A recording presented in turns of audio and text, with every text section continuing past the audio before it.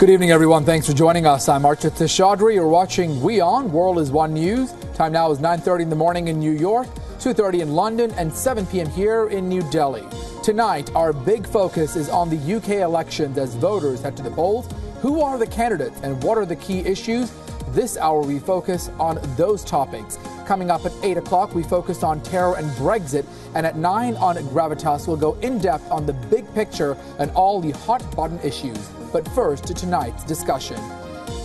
Voting is underway now in the UK for the elections. More than 46 million people are eligible to vote for 650 members of parliament. The voting started at 7 o'clock in the morning local time. It'll wrap up at 10 in the evening. Both Prime Minister Theresa May with the Conservative Party, as well as the opposition leader with the Labour Party, Jeremy Corbyn, have now voted.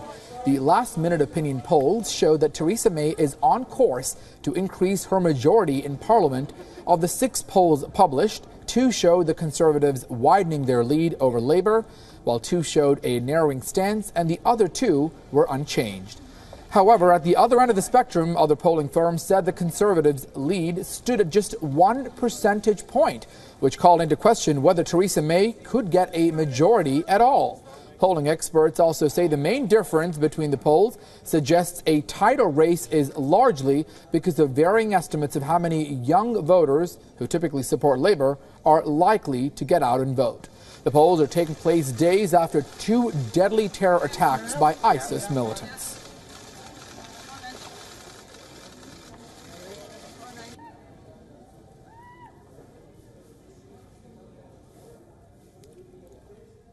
I did think about Brexit, the environment, the economy as well, inequality. Jeremy Corbyn is fair, honest, brilliant. He cares about everybody. He thinks that we need good housing, healthcare, education for everybody. I voted to remain in. It didn't work it. Much as no one did not come up with any specific answer, but I have to vote someone. Jeremy is a very nice guy and he got good policy. Because of that I'm voting for Labour, and since I came in this country I'm voting for Labour. All right, to get the perspective on this segment, we're now joined live by Gareth Brown, a journalist from London, as well as Alan Rosling, a chairman at the Griffith Growth Partners Limited from New Delhi, and Mandy Clark, our bureau chief from London. Thank you to all of our guests. Let me first start with Mandy. Mandy, you've been out there looking and talking to people, especially in South Hall, a huge population of South Asians there. What is on voters' minds? I understand it's a little bit rainy out there as well. It is a bit rainy out here. Earlier this morning, I was indeed in South Hall getting opinion. It's a very safe Labour constituency, but many people are talking about issues that matter to them, personal issues like the state of the healthcare system. That was one of the issues that came up quite a bit, and that would be where Labour is their strongest. I'm currently in Harrow, which is another big South Asian community here, but it is a conservative area, and what we're hearing is immigration and Brexit is the main issues of conversation here. All right, let me go to Gareth Brown, also standing by. Gareth, you know, quite a lot of issues on voters' minds. Certainly the terror attacks that happened last week bring the issue of national security back in the spotlight. How crucial, how do you think that will resonate with viewers as they cast their ballots? Well, I think it's been absolutely critical, particularly since Saturday's attack at London Bridge. We've seen the discourse almost entirely dominated by issues of policing, security, terrorism, even to a lesser degree foreign policy. This was traditionally seen as the kind of strong area for the Conservative Party. They were the party of security and national security.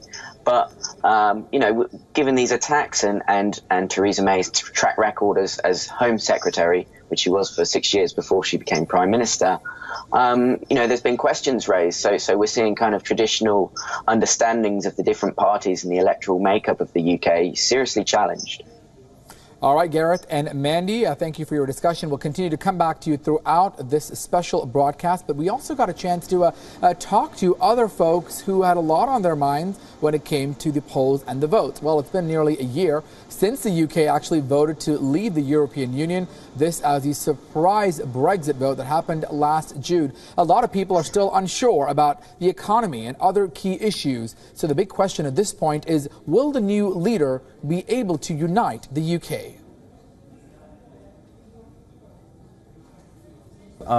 Everybody just wants to be, they want a good outcome for business, for their families and for their children, and the economy's got to come first. I mean, there are other important issues. Obviously, the mobility of labour is going to be key as well. Everybody wants Brexit, if we're going to have it, to work. But what working really means and how we get there, I think is a tough road ahead. Well, obviously there's a lot of uncertainty at the moment because nobody really knows how it's going to impact, but I think what has become very clear is that obviously it was nearly a 50-50, so we have a very divided country in terms of how they feel the country is involved in Europe or not involved in Europe. I think there's a big difference between London and outside of London. London is sort of almost a country on its own within a country. And maybe people who are not from London don't, they feel that their views and their opinions are not being taken into consideration. So I suspect that's probably why we ended up voting out. We're almost 12 months in after the vote, and we still haven't been told what Brexit looks like. We still don't know what the government's negotiation. It's still a huge question. And I think it's extraordinary that we can be put in this position where this is probably going to be one of the most pivotal political acts that my generation ever experiences. And to be left in the dark so much, and for our politicians to either not know what we're doing or not be prepared to tell us, is really quite extraordinary. And it angers me and it annoys me, and it really makes me despair quite a lot. All right, we got a perspective from some of the business leaders from the UK about what is on voters' minds. Let's go back to our guest. Let me start with Mandy. Mandy, we heard from one of those entrepreneurs who talked about the sentiment being very different in London than it is in the rest of UK when it came to the Remain and Leave camp. Is that still the case? Is there still a lot of division when it comes to the British? Well, yes. London and the rest of the UK are very much seen to be almost two different countries. London is a powerhouse economically and tends to lead the rest of the country, much to their chagrin. And parts of the country were neglected, and I think that's where we had this London bubble, where most of London just simply believed they're going to vote Remain, the country will vote Remain, and was quite shocked to find that the rest of the country really didn't feel the same way. So what happens in London isn't necessarily indicative of the mood of the rest of the country. All right, let's go back to Gareth Brown. Gareth, we heard from them talking about Brexit and how it was a huge political shakeup, something that this generation really defined, something many people just didn't really expect. The whole premise of Brexit, how is that going to play out on voters' minds as they head to the polls? Still another 8 hours or so left. Well, there's definitely a lot of uncertainty surrounding Brexit. So it's not easy to say if it's going to push people one way or the other. But what it has done is it's challenged traditional party alliances.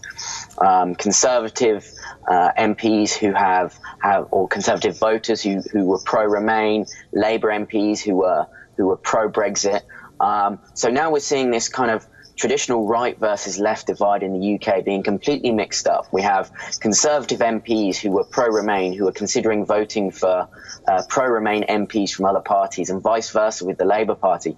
It's widely believed that and rumoured that Jeremy Corbyn, leader of the Labour Party, was actually kind of pro-Brexit. He's never really said which way he voted. A lot of people believe he voted to exit the EU, and considering his party was kind of traditionally seen as this beacon of internationalism and really anchored the United Kingdom's position within the European Union. It's challenging people in all sorts of ways that previous elections really haven't.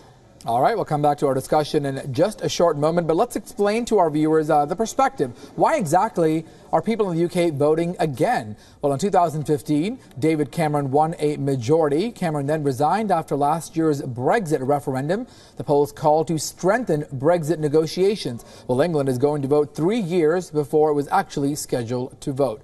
Well, let's also talk about what exactly is at stake in these snap polls. Well, Britain's Brexit negotiations are set to begin in June. It is a big win for the Tories. That means May could help the UK negotiate. A loss for Theresa May could mean that the Brexit strategy remains wide open. Well, irrespective of who wins, the UK to exit the EU within the next 2 years by 2019, as Article 50 of the Lisbon Treaty has already been triggered.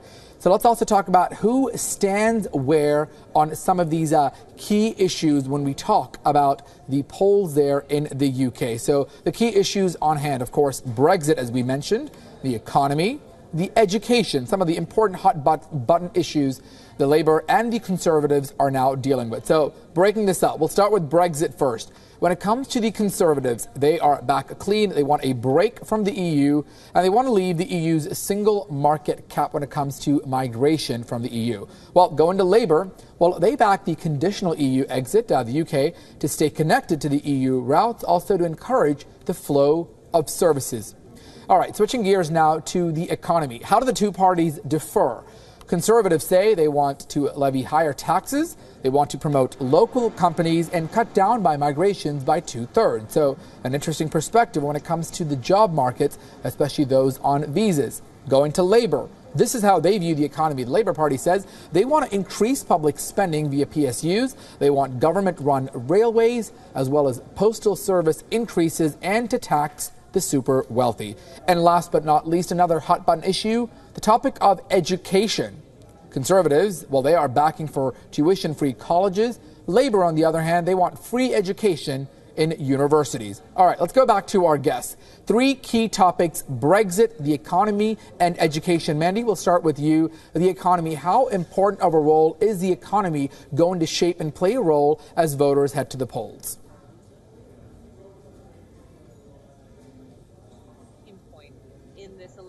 That's really unusual, especially for general elections, as normally the economy stupid is a common refrain, but it hasn't been, and largely it's the nature of where these elections happened right before the Brexit negotiations, and of course with 2 major terror attacks during the election period. So the economy hasn't factored in it, which is really surprising and unusual when it comes to an election campaign.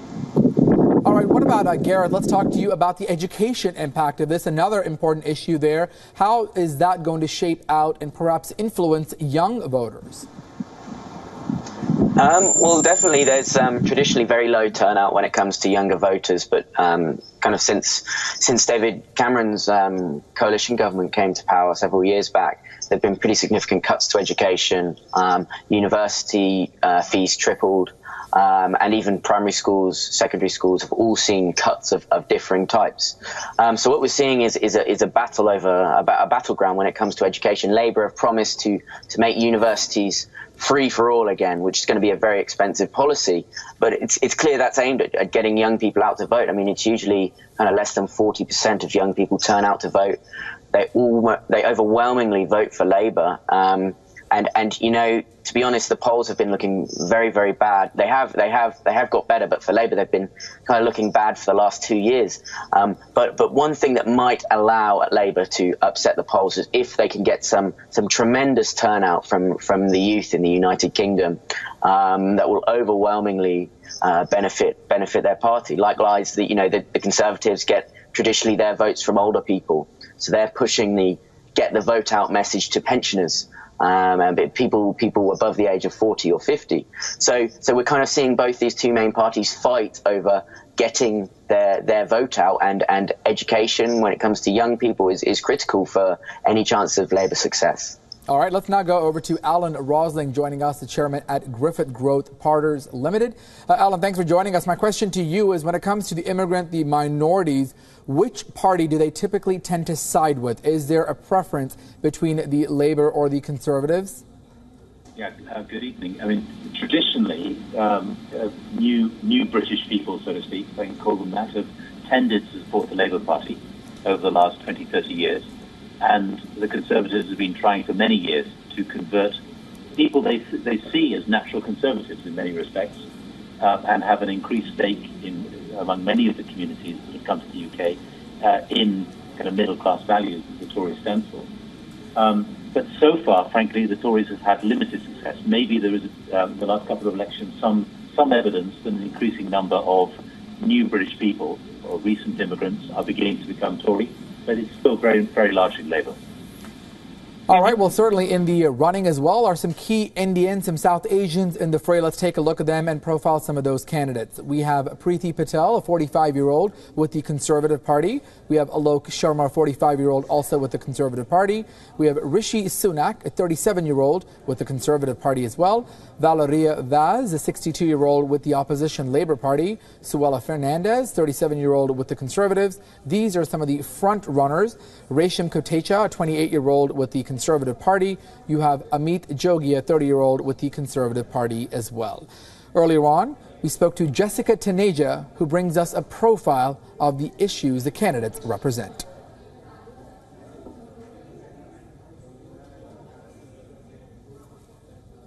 Well, we're looking at the main candidates of the four parties that are in the forefront, starting with Theresa May. She is known to be a hardcore Conservative, a true-blood Tory who was earlier the Home Secretary, known for making her rigid policies on immigration as well as implementing, in fact, the hard Brexit, as what she calls it. She is one of the leading runners at the moment for in the British elections. In fact, many of the polls have suggested that the Labour Party under her is gaining a lead. And moving on, we do have, in fact, other candidates as well. Looking at Jeremy Corbyn, the Labour leader, the X-Factor politician is what he's called, has emerged stronger with time. And in fact, when the election process had started, he was concerned that the party would not really do well. Remember, last time under Ed Miliband's leadership, the Labour Party had performed poorly, a bare second with a marginal fall. But with Jeremy Corbyn, the Labour Party feels stronger. He is against hard Brexit, says he wants to negotiate great Brexit deals with the European Union and would also hope to strengthen the NHS. And moving on to Tim Farron, the Liberal Democrat. He supports the single market. He's also known as someone who's emerged very, very strongly for the Liberal Democrats. Earlier, a lot of conspicuous theories around him. But in fact, he supports the single market and wants free trade with the EU and hardly neglects Brexit. He also wants another second, in fact, Brexit referendum, if it can be called. Also, he backs the Leave campaign last year. He was completely against the United Kingdom Independence Party and the Conservatives for holding both the Scottish referendum and the Brexit referendum. And moving on, we have Nicola Sturgeon, she is the leader, in fact, of the Scottish National Party, known for her nationalistic policies for the Scottish people. She, in fact, wanted to trigger another Scottish referendum with the UK. Is against Brexit because, remember, Scotland didn't vote for Brexit. 62% of people in Scotland did not really agree with with Britain exiting the EU. And in fact, she is leading the Scottish National Party into the fourth election. And she's also Scotland's Deputy First Minister and Health Secretary. So her past has been strong, trying to negotiate deals with Theresa May. Doesn't really support the Conservatives or the Tories, has an independent stance and hopes that the Scottish people would vote for SNP and not the Lib Dems or the Labour Party or the Conservatives. All right, let's go back to our guest joining us. Let me go to Mandy Clark. We have a question actually from our Facebook viewer. We're live on Facebook as well. Ashish wanted to find out the impact on South Asia. What will the candidates bring to India and South Asia, specifically when it comes to trade deals and visas? So, Mandy, you were in some of the key South Asian areas talking to voters there. What is on their minds and which of these candidates could be better for South Asia? Well, I spoke to the MP of Ely and Southall, who's running for re-election, and he made it clear that bilateral relations with India would be beneficial under Labour. He said he pointed to international students. They want to up the numbers of international students. Labour Party, of course, the Conservative Party has called on closing down those numbers. So he thinks the Labour Party would be of course he would, but he was saying how that there's many ways they can reaffirm those links and ties with India. The Conservatives have made one of the first stops Theresa made as the new Prime Minister, of course, was to India to reaffirm the ties. She had made it clear that it would be important, especially in the Brexit negotiation, to recommit to those ties outside of Brexit and tie up those trade deals. So certainly the Conservatives have made overtures to India as well. All right, let me ask the same question to Gareth joining us as well. Gareth, what is the sentiment like there with some of the immigrant and the minority communities, specifically what this could mean to South Asia? When it comes to South Asia, the Brexit referendum last year, there was certainly a movement, a pro-Brexit movement that wanted Britain to come out of the EU, but then develop this kind of outward-looking ideology, which certainly focused on kind of Commonwealth countries and countries with which Britain had a strong historical link.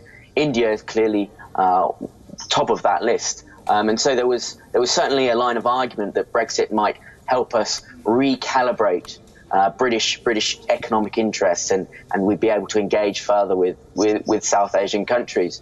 But then at the same time, we've seen the Conservatives have really kind of clamped down on things like international student visas, and that's probably likely to continue. It's a very, very easy way of cutting immigration. So on the one hand, it might play bad for the visa situation for immigration, but on the other hand, we could see a kind of economic renaissance between Britain and South Asian countries, particularly India, I would say. All right.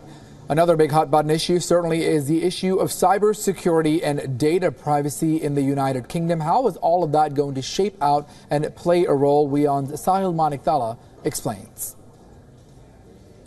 You know, after that recent global cyber attack that pretty much disrupted the National Health Service in the UK, the issue of cybersecurity has taken center stage in these elections. Also, let's not forget the recent terror attack in London and the recent terror attack in Manchester. I mean, this has basically brought the debate forward whether the government should have mass surveillance power or not.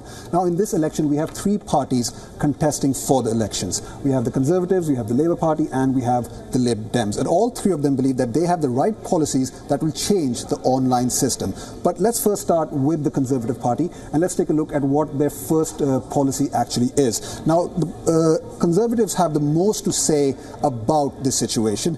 In fact, so much so that they've mentioned the word privacy 6 times in their manifesto. And they basically want to pledge a new data privacy law, which is basically, they're saying that it will change the fundamentals of how online data privacy actually takes place. Now, the issue here is that we actually don't know what this new law is all about, what it entails, how it will actually shape up. All we do know is, and this brings me to my second point, that in 2018, the General Data Protection Regulation will come up. If you can just quickly show that on the graphic, that's the next pointer. Yeah, so that's the General Data Protection Regulation 2018. It comes into force in May 2018, and the issue with this is that basically what will happen is that any company or organization that handles consumer data has to comply with this regulation. Now, we don't know how the data privacy law that the Conservatives are pushing for will comply with this. So a lot of uncertainty in that area. So a lot of uncertainty on both those two fronts. Now let's move over to the third thing that we do know that the Conservatives want, and that is government access to encrypted data.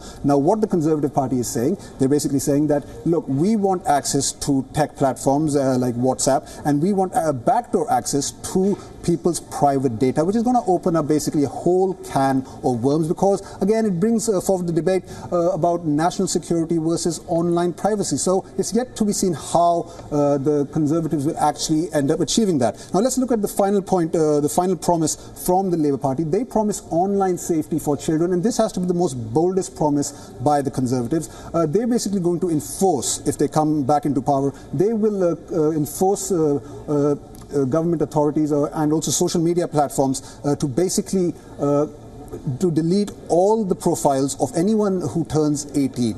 They're saying this will better help keep children much more safer. But this is a very tall order, because you will have to basically delete the social user profiles of millions of people across various social media platforms. So again, a very tall order, and how they will achieve this is yet to be seen, and it seems very dubious at this stage. Now let's move on to the next party, and that is the Labour Party. And the Labour Party's policies, are somewhat very opaque and, not very transparent, not really clear, because they're basically saying that they want to appoint a digital ambassador. Now, that doesn't, give us a lot to go with, because all we know at this stage is that this digital ambassador will coordinate with technology companies when it comes to dealing with national security, but it doesn't say what sort of power the digital ambassador will have. It doesn't say what sort of influence the digital ambassador will have. Now, the second point, the second promise that they're making is they want to apply investigatory powers when necessary. Now, this is in line with basically what the Conservatives want as well, but in this case, it's not mandatory.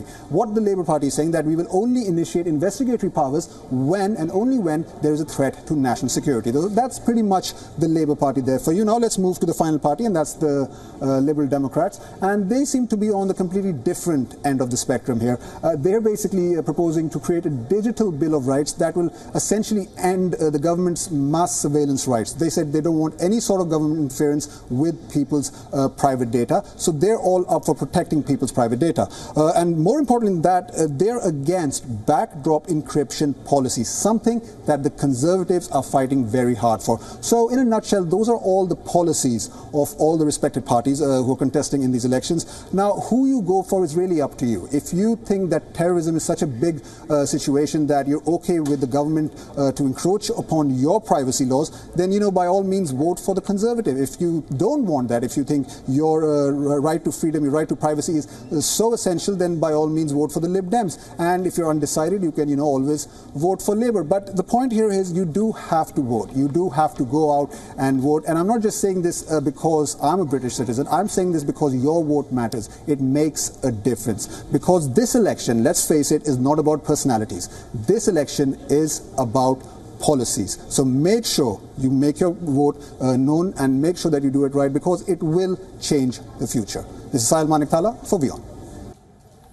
All right, let's go back to our discussion. Now let me go back to our guest joining us. We'll start with Alan Rosling. Alan, cybersecurity, national security, certainly on the agenda, a hot topic after 2 recent attacks on UK soil. In fact, 3 already this year. How important is that going to shape whether or not voters pick Labour or Conservative, or perhaps another party altogether? Okay, I'm actually based in Asia. I'm speaking to you from Delhi, so it's very difficult to judge the mood of the country from here. But we have, as a country, have been through terrorism for the last 50 years. And I was brought up in the UK under attack from the IRA. And what we've seen from the recent spate of terrorism is nothing as intense as what we've been through before.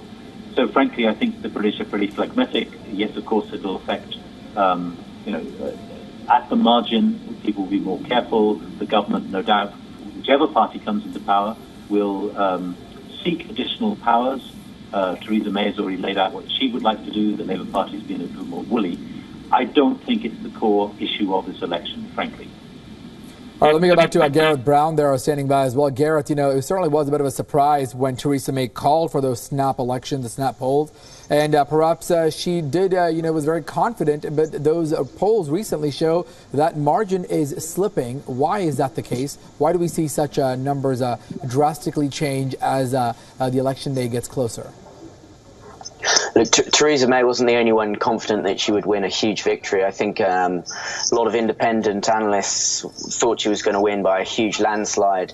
And even people in the Labour Party, a lot of MPs there were kind of in despair. We saw a lot of very, very talented MPs standing down before when the election was announced because they thought that their party was going to get a drubbing.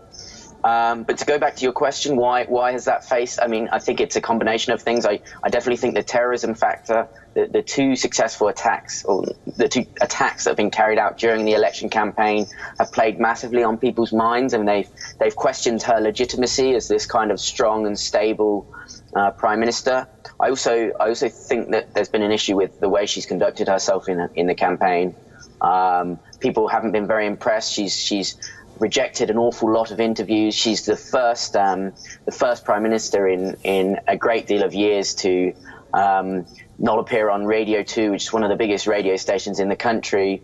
She refused to kind of debate head-to-head with the other party leaders in a debate, and she's kind of been seen as hiding. And when she has appeared in front of the camera, she's been awfully robotic, rolled out these kind of pre-rehearsed lines. And I think that's really ground voters down. Even within her own party, people have been very, very disappointed with her campaign. So I'd say it's a combination of those two factors have seen her majority wane. That said, the most recent polls still put her ahead. And it might not be the 100 or 150 seats that people were initially predicting, but it still looks like she's going to win a fairly solid majority. All right, let's go to Mandy Clark, also in London. Mandy, you've been out and about in the streets covering those terror attacks and now covering the election. What is the sentiment when it comes to Theresa May, specifically with the Conservatives? What is public opinion there in terms of other candidates there? Is she well liked? Do we think she'll get a landslide victory, or is it still too early to tell? Well, I'm certainly not placing any bets on if there's going to be a majority or a hung parliament or an upset. But overall, the mood, when I've spoken to people, you don't get an overwhelming sense that Theresa May is charismatic and is winning over people. Even you get a sense in many ways people are choosing the best of a bad lot. Neither side seems to have won over the majority of the population. Of course, there's supporters on both sides, but the average person doesn't seem overly convinced by either Jeremy Corbyn or Theresa May, and pointing to her inability to really connect with people. She does seem very stilted, and that has in many ways made her less of a sellable item. But you're not getting a sense of a backlash either. There's not vitriol dislike for her on the streets. It seems muted, really. All right, let me go back to Alan. Alan, you're in New Delhi talking to presumably some of the expats and folks here in India. What is their sentiment when it comes to this election? Certainly we've seen the surprises around the world when it came to Brexit last year, when Donald Trump won the U.S. presidency. What about for the UK elections? The perception from offshore, I think, is very clearly that it's expected that Theresa May will win, and will win an increased majority. I actually accept what's been said about the fact that she stumbled during the campaign, and frankly, Jeremy Corbyn has run a much better and more effective campaign than anyone expected. So the polls have closed, have tightened. However, all polls still suggest that the Tories will win, and all polls suggest that the Tories will win an increased majority. That said, of course, the polls have been wrong in the past, so it's another night of fun and games in British electoral politics. Certainly an interesting development there, the polls not always reflecting how accurately the conditions are, which is certainly the case how the U.S. elections were. Let me go back quickly to Mandy. Mandy, you were in the ground there in New York covering the Clinton versus Trump election, and it certainly was a surprise. It looks like the polls were wrong, and people didn't really expect a Trump win. Could we see history repeat itself when it comes to the UK? How accurate are those polling numbers, at least in the UK perspective, from previous elections? Well, we can absolutely expect a surprise because polling numbers have been wrong, definitely in the UK as well. Not just Brexit. In the previous election, when David Cameron won a majority, the polls had put it a much tighter race. UK pollsters seem no better than US pollsters. They say they have changed the way they conduct polling, that it's more accurate, but we'll only know if that's true or not by tomorrow morning. Garrett, let me also ask you a question earlier. You pointed out about young voters perhaps being apathetic, or typically the young voters are not the ones heading to the polls. Why is that the case? Has there been any kind of momentum by either of the parties to attract a younger vote? I don't think that's a recent phenomenon. I think it's traditional. It's kind of been, young turnout. It's fairly constant throughout British elections for the last 50, 60 years. But it's always been kind of acknowledged, if not openly, but certainly behind closed doors, that if a party could tap into that sentiment, then there's potentially a lot of votes available there. But as you say, this is something Jeremy Corbyn certainly has tried to tap into to this young vote, and he's brought in a whole swathe of kind of youth-friendly policies to do with education, educational grants, these sorts of things. And he has been holding big rallies, and he's got a very, very vocal, supportive base. But at the same time, it would be very wrong for him to kind of take that for granted in any way.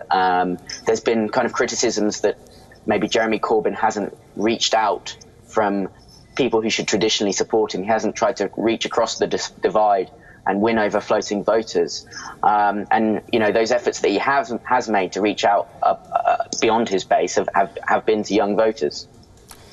All right, let me go over to Mandy really quickly, and as we wrap up this discussion, talk about the world impact on whoever ends up securing the position. How are the world impacts going to be in terms of how the UK is going to be sort of building relationships going forward, no matter who wins that seat? Well, I think there'd be immediate impact if there is that upset. We might see a dip in the markets with a Corbyn win, just because of the level of uncertainty that he would bring as a prime minister. But of course, even after Brexit, there was a big dip, but it evened out, even though it hasn't been back to its original figures. As relationships with the rest of the world, well, Corbyn has been vocally against some of what Donald Trump has said, and he has been very willing to criticize him, so it might be a strained relationship with the United States. He hasn't been really seen as a main political figure, so it's difficult to know how he would fare on the international stage. He is seen very much as a fringe candidate, so I have no doubt the rest of world leaders would welcome him and support him, and it would be really up to him to build those relationships. But he certainly has put a focus on Britain and warmer relationships with the European Union and that soft Brexit rather than the hard one that Theresa May is going for. All right, Alan, same question to you in terms of the world impact and the relationships with the new UK leader. How do we expect that to go, depending on who wins? Well, I think the central scenario is that Theresa May is going to come back as Prime Minister. I think the first thing she will have to do is immediately engage with the Brexit discussions. And in parallel with that, she must begin to develop outreach to other parts of the world to develop new trade relationships. And frankly, sitting in India, it's a huge opportunity for India to forge a new and deeper relationship with the UK. The UK, of course, is going to have to do something on the issue of visas, which is a critical issue on the Indian agenda, in order to secure new trade relations between the UK and India. But from the Indian point of view, this is an opportunity.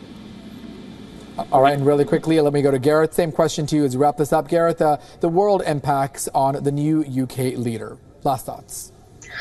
I think Theresa May is likely to continue doing what she has been doing, so the UK will probably remain a silent partner to Trump, and we're certainly, in terms of a Middle Eastern perspective, we'll see the UK remain quite quiet when it comes to what's going on in the Persian Gulf at the minute. But Jeremy Corbyn, were he to win this shock upset, this would be a real upset for the international community. He's likely to rebuke Donald Trump quite heavily.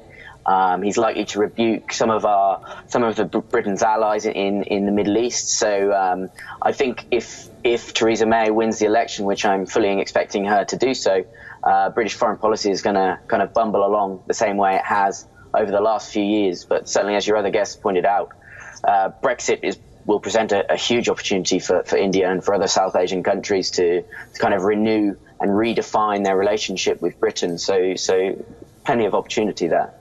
All right. Thank you to all of our guests for this insightful discussion. Still another 7 hours or so to go in the UK until polls close. Thank you to Gareth Brown, Mandy Clark, as well as Alan Rosling. Don't forget, tonight at 8 o'clock on India Prime, an in-depth discussion about Brexit and terrorism. And at 9 on Gravitas, we'll go in-depth on the big picture and all the hot-button issues. Time now for a quick, short break. We'll be right back.